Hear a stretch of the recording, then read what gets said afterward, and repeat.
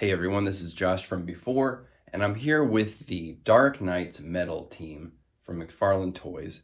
I just did a review of The Drowned here, and Kevin, left a comment on that video, and he said he would love to see a review of the rest of the team, and the rest of the figures in this line, in this team I should say, they came out before this channel even existed. So I thought it'd be a good idea to just bring them all out and do kind of a team review, and that it would be interesting because this team, all the figures that make up this team, go all the way back to the first wave from the Multiverse line. So we'll kind of get to see a little bit of the journey that this line has kind of taken from the get-go. See a little bit of the best, a little bit of the worst of what the line has to offer, as represented by the figures that make up this team. And I wanted to say a little bit about my kind of experience with the Multiverse line. When it first came out last year, the first wave, I was kind of sitting on the sidelines, and it looked really cool. And I mean, just the sheer fact that McFarlane was doing a DC line was pretty exciting, but I didn't get off the sidelines and start picking them up until the White Knight characters started coming out, because I'm a big fan of the White Knight comics of Sean Gordon Murphy. His art is so cool, and it was really exciting, I think, to see that McFarlane could maybe do some of those storyline specific art styles, and kind of represent maybe some of the storylines and the characters and the art styles that don't always get as much attention in the action figure form. So I got all those, and then they announced these Dark Knights. I hadn't really read that comic story, so I was probably, I was planning on not getting them, and then I saw them in person, and I was like, okay, well, I got to go down this rabbit hole. And that is kind of representative of like most of the figures they announced for this line, which is that at first I'm like, it looks all right, I'm probably not going to get it. And then I see it in person.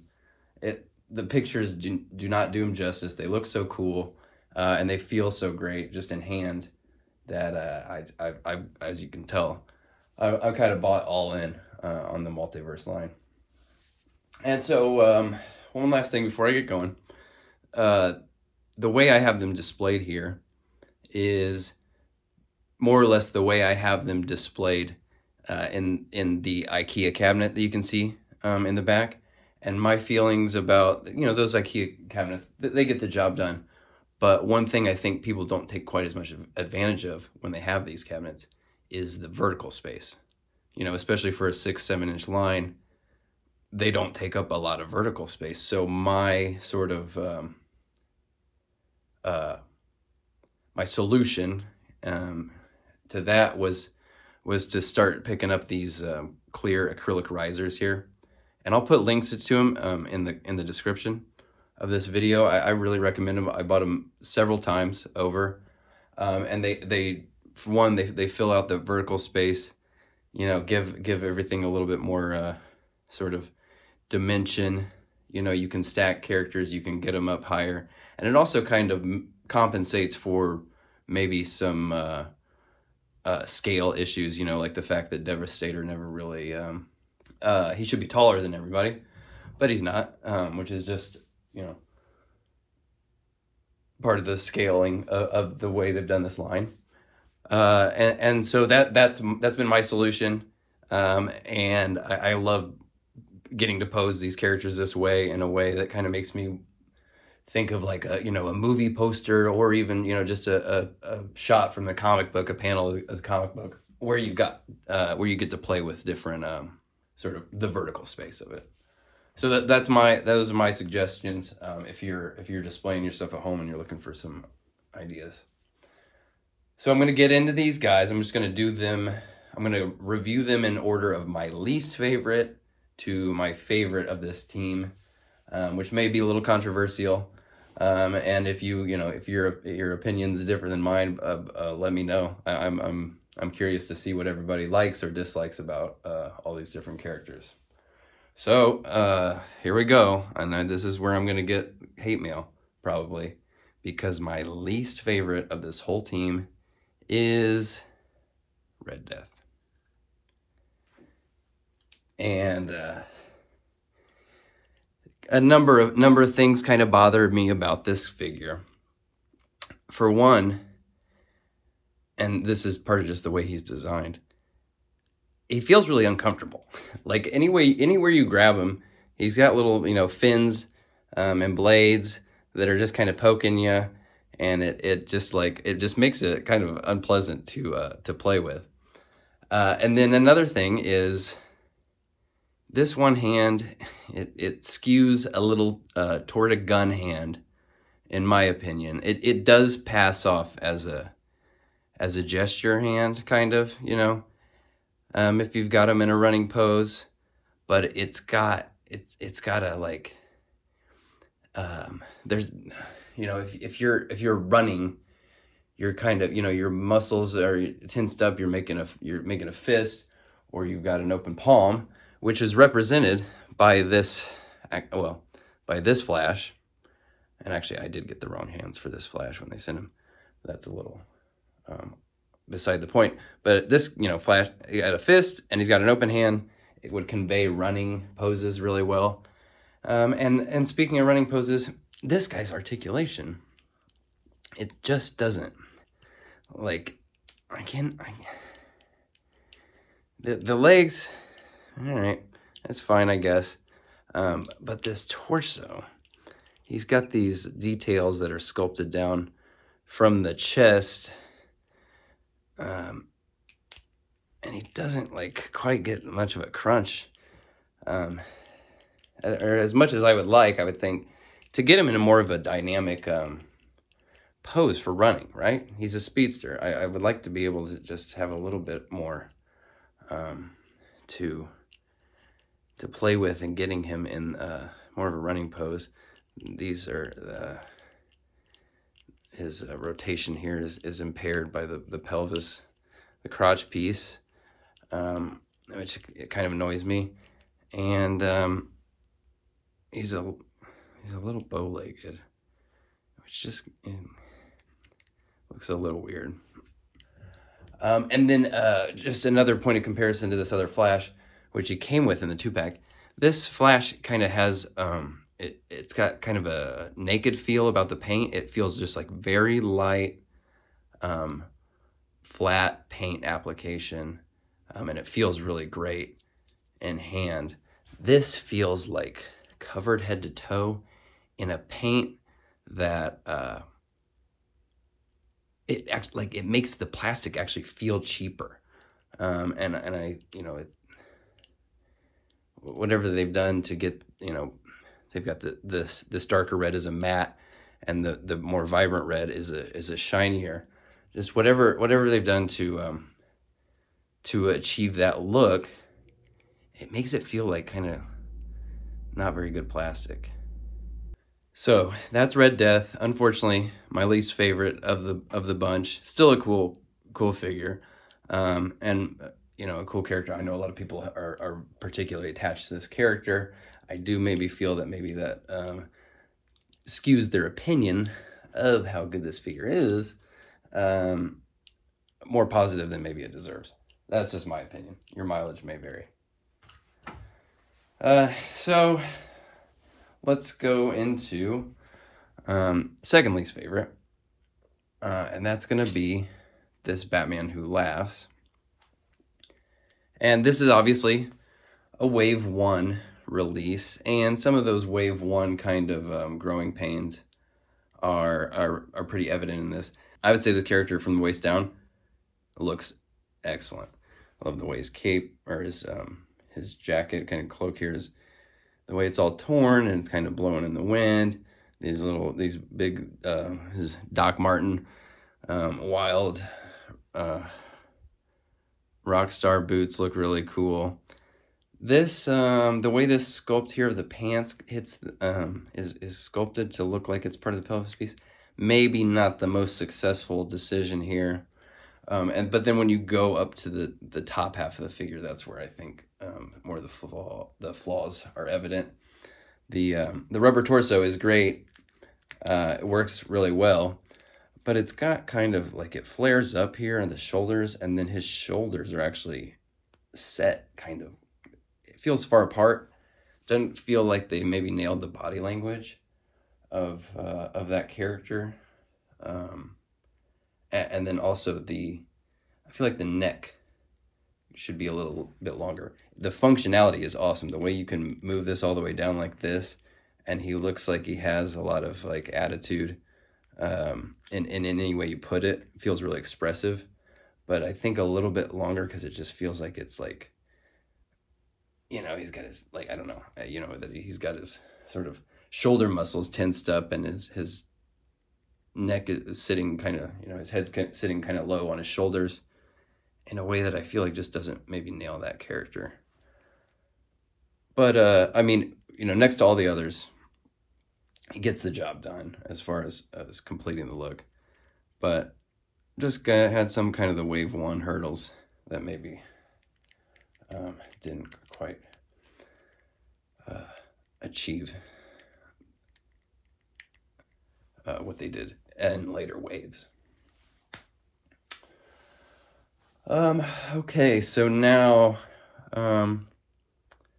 third from the bottom is going to be the Dawnbreaker.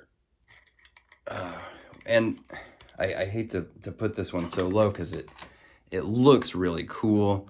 The two-tone green, or I mean, I should say three, because it's got this matte darker green, this shiny metallic, like you know, it's a different sort of material, and then the bright green of the lantern logo, and on his belt.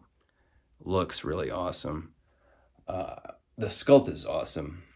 The nitpicks for me are, this accessory is just unpleasant to deal with every time. I don't know if you figured out the way this accessory is meant to be, like, situated on here. Please let me know if there's a video out there that can show me the right way. It just doesn't feel like it fits just right. In a way, it always wants to kind of like fall over into the character, or even just be, when it starts leaning on the character a little too much, it doesn't feel like it's like coming out of his lantern ring, like a construct, you know, and it doesn't just, I don't know, it bothers me. And then the sculpt is really cool, and he's a really cool looking guy. But and the fact that he's got these tubes on his neck, I love it, but can still turn his head, so cool. But the waist, the torso, it just always is kind of a little tight and looks kind of odd if you want to bend it around. So some of his kind of I feel like some of those posing capabilities are taken away. And I hate to rank this one so low, because it looks really cool. He's got his, you know, he looks like he's just like his physical form is decaying, and he kind of kept it alive just with the power of the lantern. Looks really cool. But as far as just the sheer, I guess, kind of functionality of what kind of poses you can put him in, he just doesn't feel like he has quite the range of some of the other characters. And then, okay, moving on. Next up is going to be the Drowned, which, like I said in my review, way better than I expected it to be. A really, really cool looking figure. Almost, I would say, starts to look a little bit more like some of the Mortal Kombat sculpts that McFarlane has been doing, in just that it has a ton of textures, a ton of different textures. You know, there's this like algae kind of seaweed look on the rubber. These boots look like crusty kind of barnacles. And then the material of like the corset, and then the jacket. The jacket just looks so rad. And the way it wraps around, the way that the different pieces of the costume sort of just like meet. And then like this underwater sort of weightless look to the hair sculpt, the great gold trident accessory that gives this character just kind of a unique sort of stance and unique sort of opportunities for posing with that tall trident that's almost as big as she is. So an unexpected exceeds expectations when it came to this one, and right around, I would say, the middle of the quality scale in this team. So moving on, and I think this is going to be my next controversial choice, is that the next one on my list is actually going to be Merciless, which was the Build-A-Fig, and don't get me wrong, it's great. It is so cool. The scale, you know, he just looks so big compared to the other characters, and the way that they've managed to do a larger character that still has some great articulation. Like I love the rotation at these elbows, and the fact that, like you can see right here, these shoulder pads lift up in such are movable in such a way you can get his arm up and still not have these shoulder pads oriented in such a way that it throws off kind of the pose or the body language of it. It's really, really awesome. But it does have some shortcomings. This is the only one I've really experienced so far that I actually had to dunk in hot water. The shoulders were kind of tight. So that you know, it feels like it might be a little more lacking in the QC compared to some of the other characters. And I don't know how much I totally love the paint job. It's a little too saturated with that like sort of cerulean kind of color, and like they've done these rubber pieces here with this, try to match this metallic, but it feels a little cheap, and sometimes I think when these characters have this heavier paint on them, it just affects the way it feels in the same way as that Red Death I was talking about earlier. But it's so cool. You know, the chainmail, the textures of the fur and the fabric, it's rad.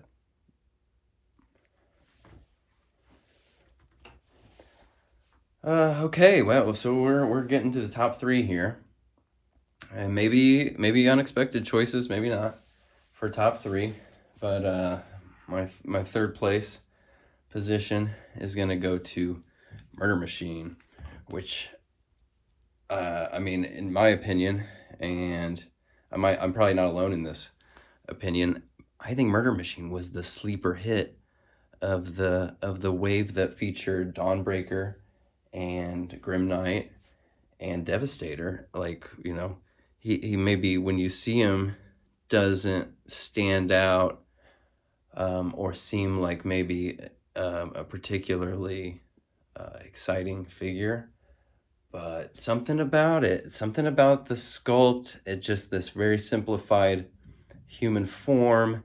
It's got nice details like this piping here with the vibrant colors. It's just really rad. I mean, the shortcomings might be that this that his diaper pieces maybe goes a little high. And then one thing I like that it has this accessory, this different hand you can swap out. It when you pose them all together, you know, something like this gives him a little bit of differentness, you know, compared to just, you know, the other people. Helps him kind of feel like he's carved out his own sort of unique skills or you know, what he, you know, is bringing to the table in this lineup. But it looks a little bit like, you know, the Sentinels from the Matrix, whereas I feel like in the comics, the way he's drawn and stuff, he looks more like almost like nano machines or like a digital construct kind of. I don't know what the solution would have been to maybe achieve that effect. It just maybe doesn't feel a little bit like I think he's supposed to be conveyed. And I the back here, the spine looks really cool, but maybe just doesn't seem to quite match the rest of the sculpt. But definitely an unexpected highlight of this team is this murder machine.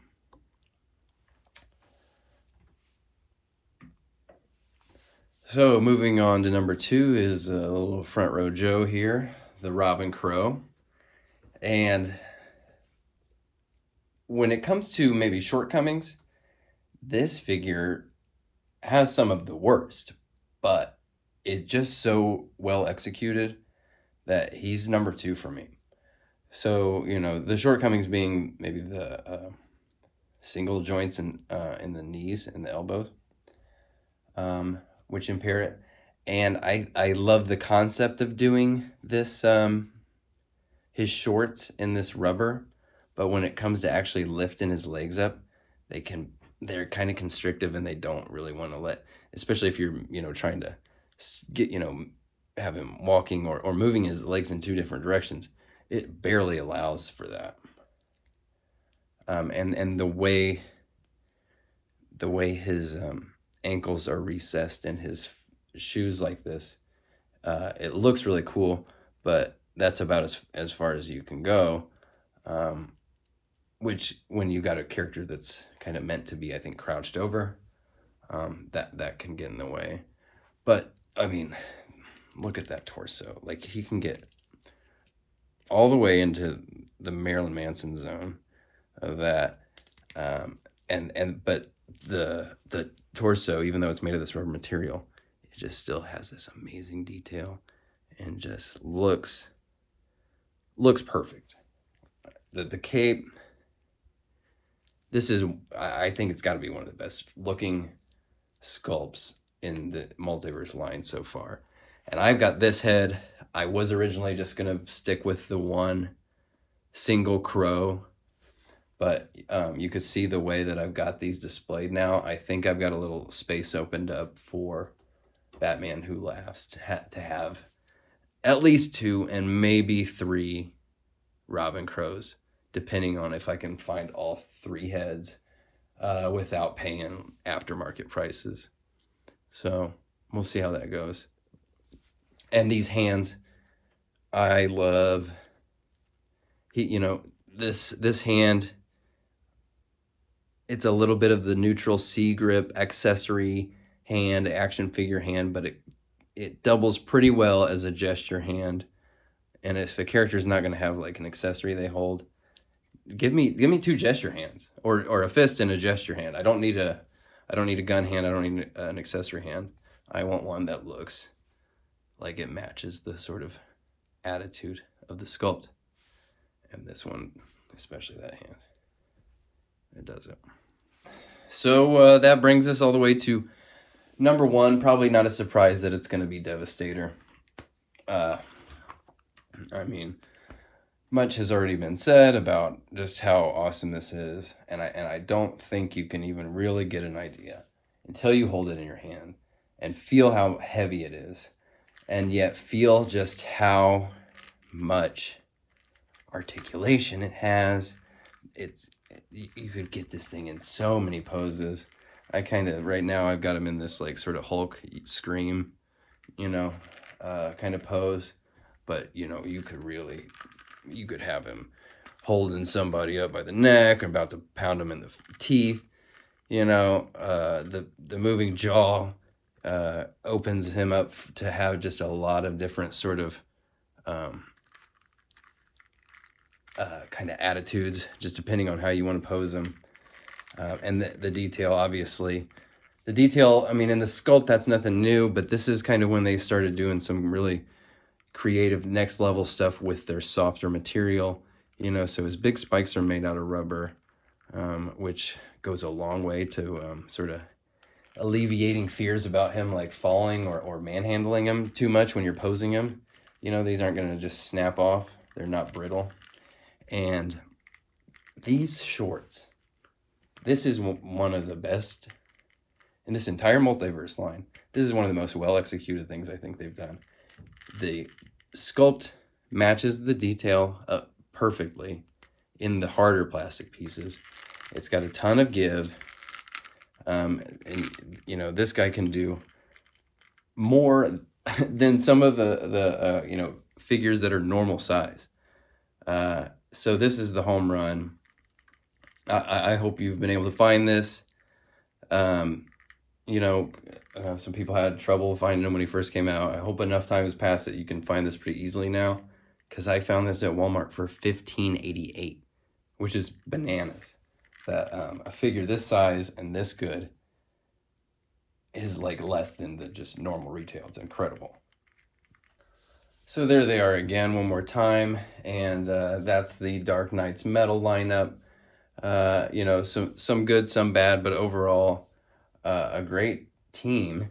And I have to say, I really like the way these were rolled out, sort of staggered, because while I think it's cool that they're like doing like a full wave of Last Night on Earth, so it's a full wave of one source material, and you get your whole sort of team and the Build-A-Figure in one wave, I like the potential for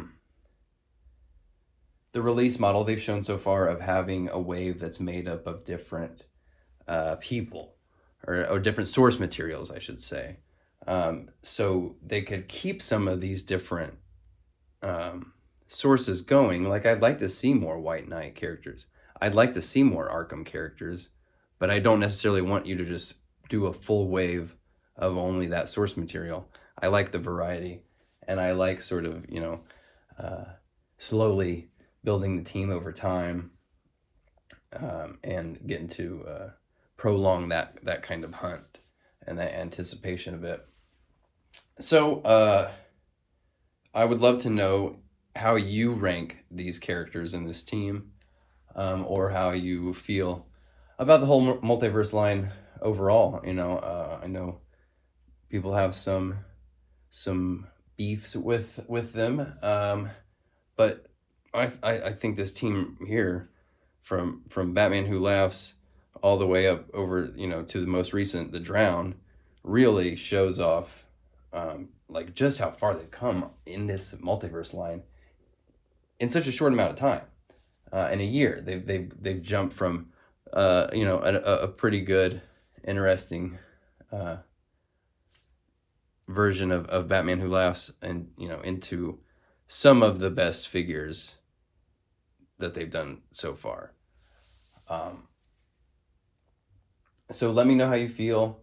And thanks again to Kevin for the kind of incepting me with the idea of getting all these guys out and taking a look at them. And we will talk to you next time. Thanks, everyone. Bye.